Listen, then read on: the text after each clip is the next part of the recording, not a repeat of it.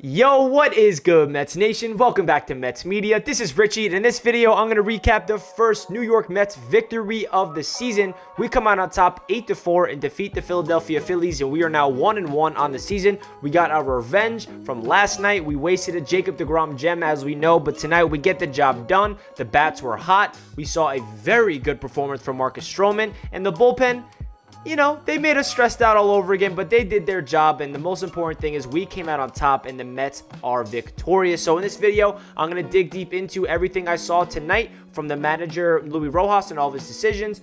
Everybody at bat, we saw an injury to J.D. Davis. Dissect Marcus Stroman on the mound, the bullpen, all that good stuff. But before I hop into this video, I just want to mention, if you guys are new to Mets Media, do not forget to hit that subscribe button. If you guys want to check me out over on Instagram and Twitter, that is at NYMets_media. And if you guys enjoy the video, please do not forget to thumbs it up. With that being said, let's jump right into this video. So I really thought this was a must-win for the New York Mets for a lot of reasons. Obviously, we lost last night, and it was devastating. We collapsed in the 8th inning. Trevor May came in there, and Aaron Loup just looked really bad yesterday. And Trevor May, he bounced back tonight. He got into trouble. He had a wild pitch, and he was all over the place. He had a lot of pitch count. I mean, he pitched, what, 45 to 50 pitches in the first 2 games of the season, so he's probably not going to pitch for a long period of time. But he came in there, and he did his thing.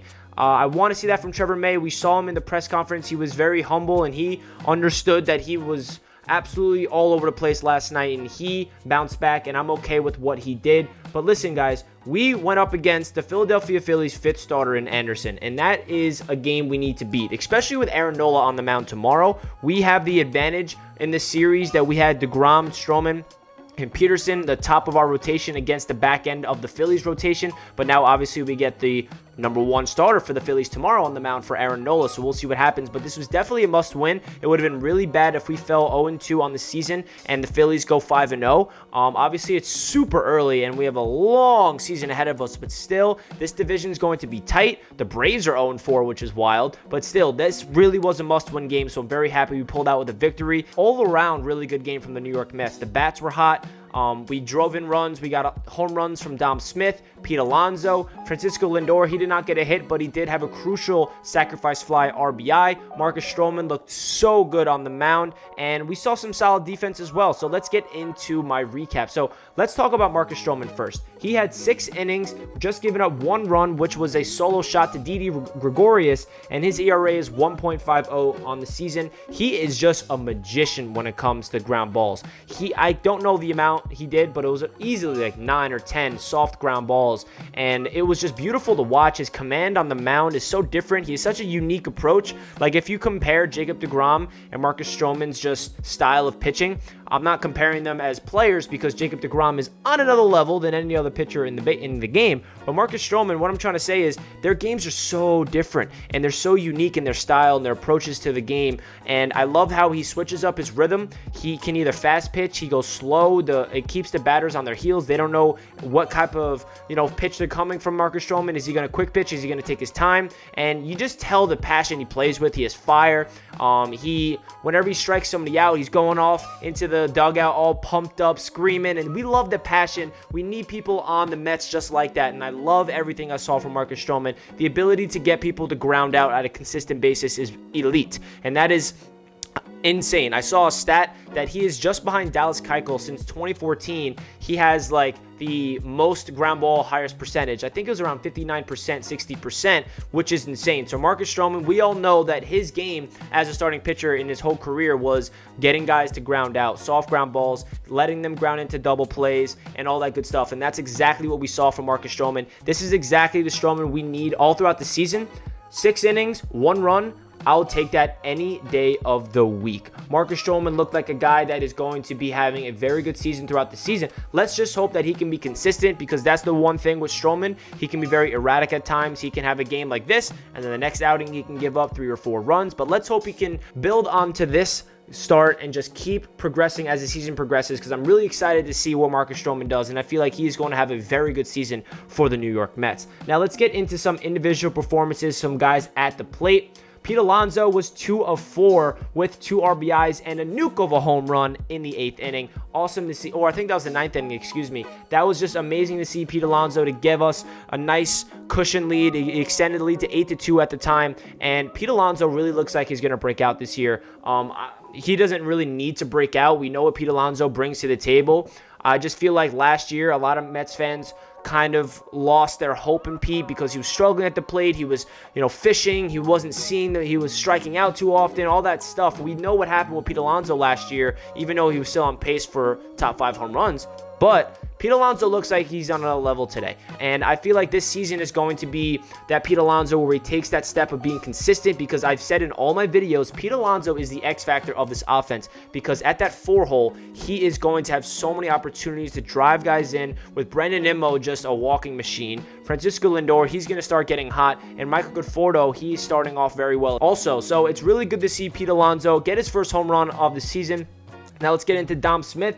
Dom Smith was 1 of 4 with 2 RBIs of his own. He was the first one to get the Mets on the board with the Oppo Taco opposite field home run, and that was a crazy home run. I did not realize that was going out. When he first hit it, I did not think that was out of the ballpark. It was a high fastball. He took it to left field, and it's good to see Dom Smith out there, because I don't understand why he was not in the game at all last night. But we're not going to harp on the past. We're going to talk about this Mets victory, because Dom Smith did his job, and that's why he needs to be in the lineup. And it's devastating that we don't have a DH, but we got to adjust, we got to adapt, and that's what this Mets team is going to do, because Dom Smith in left field, he looked good out there. He did not look like a totally incompetent left fielder. We know that he's not the greatest left fielder because he's a first baseman, obviously, but he did his job out there in left field. So Dom Smith, to have his first at-bat to be a home run, or I think it's a second at-bat actually, was a home run. Great to see that from Dom Smith. Michael Conforto, he was 1 of 5 on the night with a 300 average so far in the first 2 games. I think Michael Conforto, he looks like he's going to have another consistent season throughout the year when he just gets those multi-hit games. He had an RBI as well. Francisco Lindor, he was 0 for 4, but he did have a run and he did have an RBI. So that tells you that Francisco Lindor, he's a situational hitter. When he was at bat, 1 out with bases loaded, I really was looking at him like, all right, we gave you this contract, Francisco. Let's see what you got. Let's drive in a run. And that's exactly what he did. He took the pitch that he took it, and he just took it to left center field, and he drove in a run. That's what you got to do. That would have been really bad if he struck out there or grounded into a double play. So we love to see that from Francisco Lindor. And Brandon Nimmo, 0 for 2 with 3 walks. This guy is an on-base machine. It's actually insane. I don't think there's anybody else in baseball that can draw walks like Brandon Nimmo, and he sprints to first base. Awesome to see him do that. And Jeff McNeil, he's still struggling. He has not got a hit so far this season. He was 0 for 3 tonight with a walk, so hopefully he can get a hit at least tomorrow. And let's talk about JD Davis, because he unfortunately went down with an injury. The first pitch he saw was drilled right in the hand. Luckily, there was no structural damage. It's just a contused hand, so he'll be back eventually. It's going to be a day-to-day type of thing. If it was a fractured hand, that would have been bad. He would have been out for 4 to 6 weeks minimum. So very good news on JD Davis in terms of that. Now let's get into the bullpen. The bullpen, they just love driving us crazy. That's what the bullpen does. It was one of those games where we're sitting back, and then right when we see Stroman leave, I don't know about you guys, but I'm like, here we go again. Trevor May's in, and Trevor May, he pitched 1 inning, gave up 2 hits, had 2 strikeouts. He did not give up any runs. So that's a good sign from Trevor May. Even though it was one of those stressful innings, he did his job. And Castro as well, he pitched an inning. He gave up 3 hits, but he did give up 1 run and had 2 strikeouts. I'll take that from Castro. I feel like his stuff is so dirty. I feel like Castro is really impressing me so far in his tenure on the Mets this season. We acquired him last year at the deadline, so let's see what Castro can do throughout the year. And then Familia came in the 9th.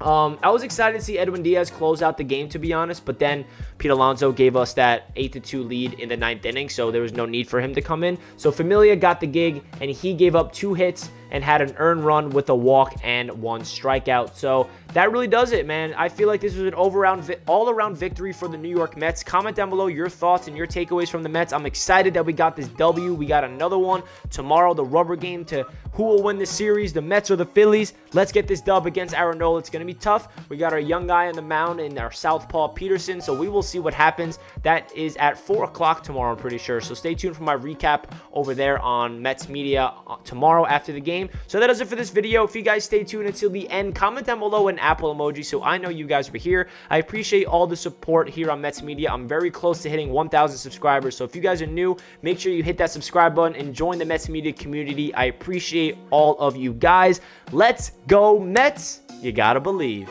Peace out.